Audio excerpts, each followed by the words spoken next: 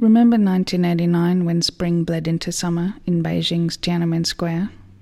The gathering of the people turned into a wave, demanding reform, chanting for change. The people's petition against corruption, calls for free speech, for collective responsibility, and for democracy echoed round the world. Remember when the government sent the military into the square bearing weapons meant for war? They fired on their own people, turning June the 4th into a day of massacre. Remember June 5, when the tanks rolled again on a defeated Tiananmen Square? A man stood before them, bearing only shopping bags, stopping the tank's advance. He became Tank Man. Remember Tank Man? As the tanks tried to evade him, he defied them.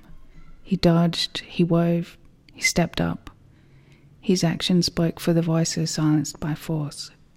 Dancing the Tank Man tango, we trace his steps. We mark time. We dance him into memory.